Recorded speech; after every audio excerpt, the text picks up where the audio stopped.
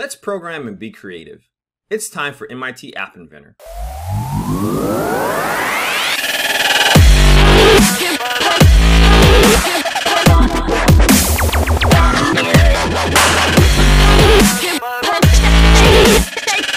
In this video, we are continuing our journey on building our basic dice game app.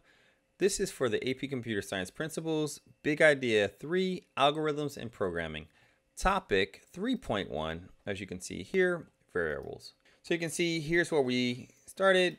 For variables, we're simply going to focus on die 1 and die 2, which are our dice.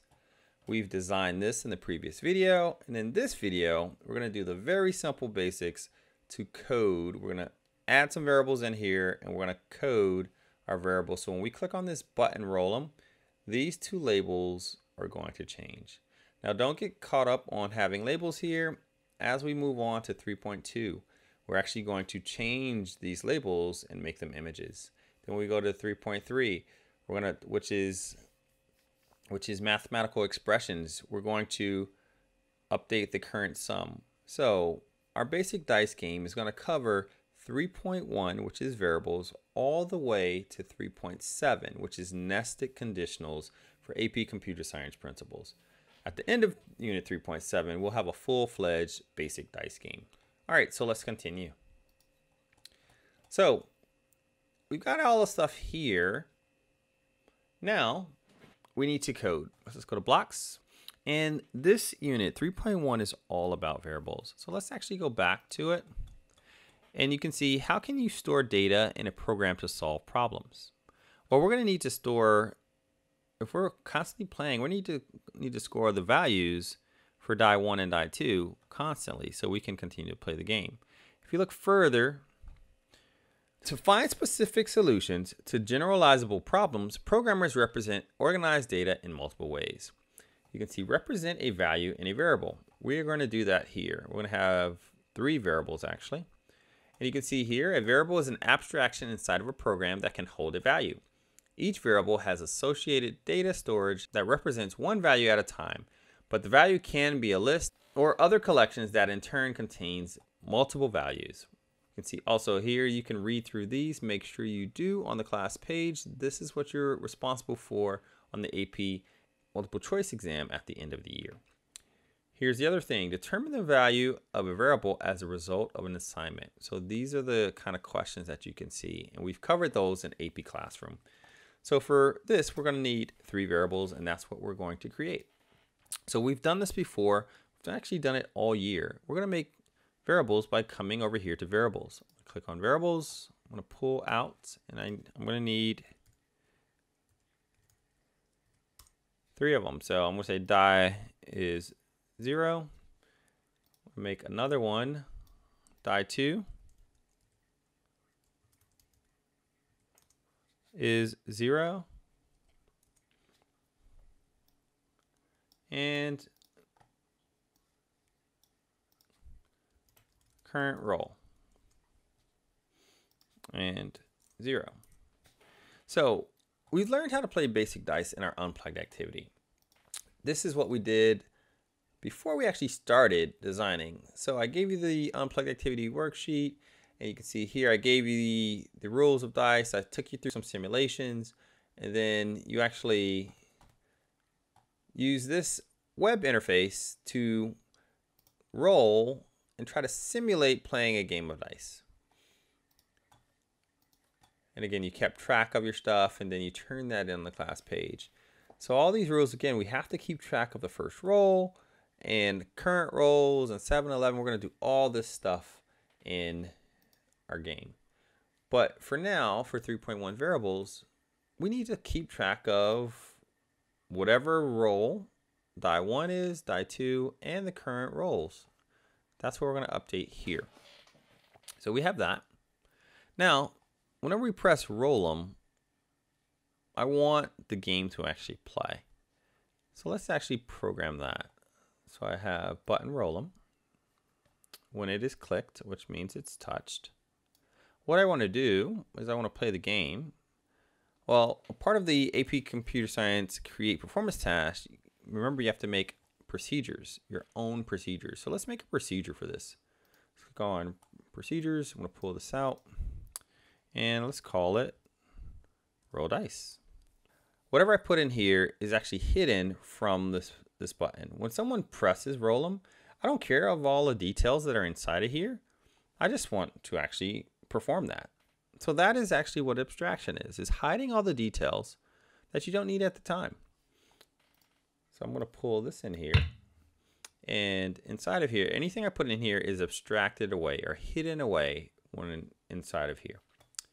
All right, so what are we doing? We have this and this. We want to update. These are labels. And we simply want to get a random number. Well, these guys here, dice, have a value between 1 and 6. So we want to get a random number between 1 and 6. And then we want to update these two displays. So when we get a random number, we're going to save it in our variable, die 1, die 2. And also when we roll the die, we want to make sure that we update the current roll because it's not always going to be 0. So if I roll once, it should say roll 1. Then I roll again, it should say 2, then 3, then 4, then 5. So let's kind of just make our plan of action here.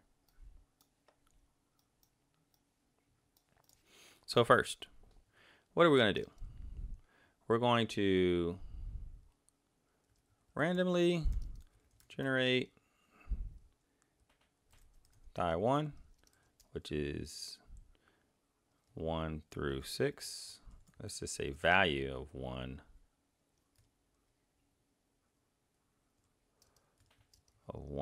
to 6. I'm going to do the exact same thing for die 2. 2. Actually, I'm going to say randomly generate die 1 and die 2. Values are 1 through 6. So each die has a value between 1 to 6. Other thing we want to do is, next thing we want to do is update the labels for die 1 and die 2. Third thing we want to do is update our current roll by adding 1. And then let's say update the current roll label. And that's pretty much it. That's all we're doing right now in this part because again, we're only dealing with the rolls. So let's go ahead and knock this out. Part 1, let's generate those random variables. First, I'm going to want to change that value. One of the good things about variables is you can overwrite this value. Right now it's 0, but we can change it. So I'm going to mouse over and this is to get the current value. This is to set the value. So I want to change it. I'm going to do set. I'm going to do the same thing for die 2.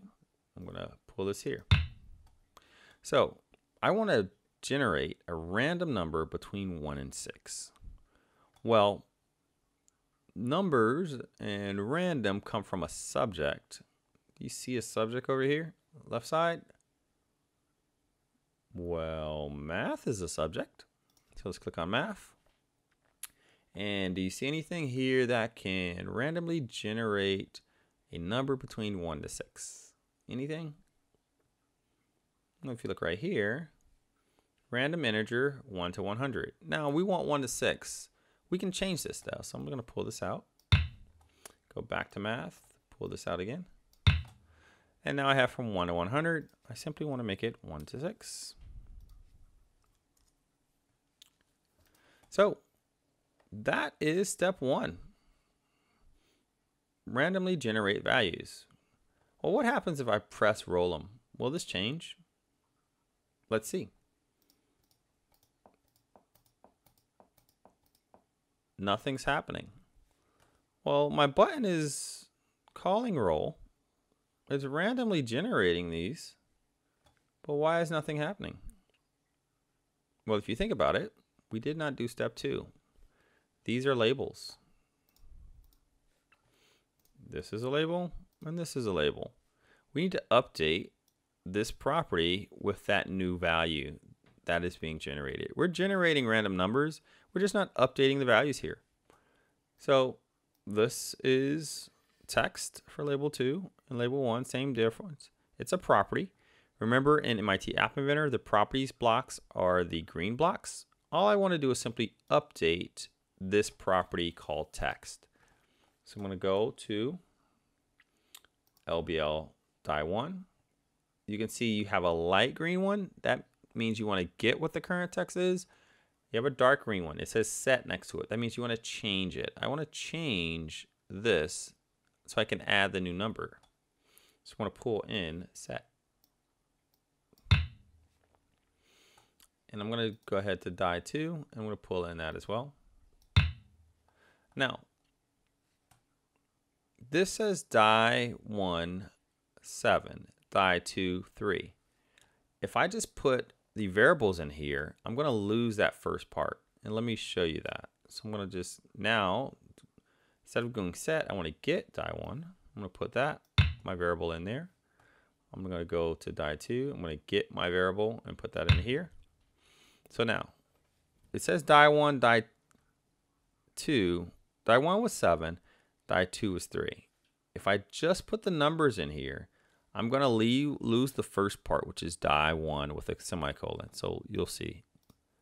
So you can see 6, 5. So these are random numbers between 1 and 6. But that doesn't look right. We want it to look like this. Die 1 and die 2. And again, don't worry about the text. We are going to change this for images. We're going to do that in the next section, which is 3.2 data extraction. But for now, since we're only focusing on variables in 3.1, we're just using labels. So I want it to look like this. Die 1 with the value, die 2 with the value. Pretty straightforward. We're going to go to join. I'm going to put my number in the second. I'm going to go back to text. I'm going to pull this and put this in there. And I'll say die 1 with a semicolon. I'll duplicate that same process. I'll go to text. I'll put in join. I'll put die 2 in the second. I'll go to text. I'll pull this in. And I'll do die 2 with a semicolon. So now, instead of having like just some random numbers on the table, you can see that is working. Now, 3 and 4, we want to update the current role. Current role right here is 0. It's never changing. We have this variable here called current role. So anytime someone presses roll die, we want to add to the current role. So I'm going to do current role. And add comes from the subject called math. So I'm going to click on math on the left side, pull this in here. And I want to add 1 to it. So I'm going to go to math again. I'll pull in my 0, change this to 1. Well, what am I adding 1 to? I want to add 1 to the current role. So this is my current role. I use this one to change it. Well, if I want to add 1 to my current role, I need to get my current role, whatever it is, and put that here. So don't get confused by this. This is saying change current role to the current role plus 1. My current role is 0, plus 1 becomes 1. If my current role is 1, plus 1, current role becomes 2. That's what this statement is saying. So let's see what happens if I press this now. Will it work? It didn't. Why don't you think it worked? Again, this is just a variable. Make sure you're displaying the variable. If we go back to design, here, this is the label. I have to add my variable to update my label. So I'm going to find my label current role. I'm going to pull in my text. I want to do a join statement so I don't lose it. But let me just show you, like if I get my current role now, it's probably going to be 3 because I pressed it 2 times. before, you can see, and I don't want that number there. So again, I want to add a join statement before that. So I'm going to come up to text, put in my join, put here, put a text before that, join, and this will say current role with a semicolon. So there we go. You can see the current role moves up. You can see that. Let's refresh it so you can see we'll start at 0. So I'm going to refresh the companion screen. Current role is 0, die is 7, die 2 is 3. I press this. All these are now working. This has been the video on how to use variables, which is a part of Big Idea 3, Algorithms and Programming, Topic 3.1, Variables. For the next couple videos, we're going to go from 3.1 to 3.7 to complete this entire game. We're going to have money, we're going to have sound, we're going to have images, and all those things. For now, we are done with 3.1 variables. Go ahead and move to the next video.